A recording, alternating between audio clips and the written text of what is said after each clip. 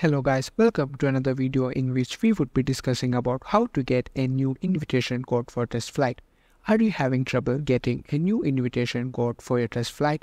Don't worry, in this video we'll help you find a solution for it. Just follow these easy steps. 1. Check your email. Look for an invitation email from the app developer.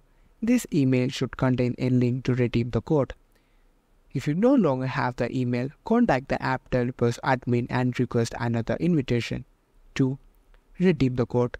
Open the email invitation on your device and click on the View in TestFlight link. This will open the TestFlight app where you can redeem the code by tapping Redeem. For that, open the TestFlight app and click on Redeem. Now, copy the invitation code and again click on Redeem to confirm. 3. Alternative method. If you already have installed TestFlight, you may need to uninstall and reinstall it to receive a new invitation code. To uninstall the TestFlight app, long press the app and click on Remove App, then select Delete App. This will uninstall the TestFlight app. And to reinstall it again, go to App Store and reinstall it.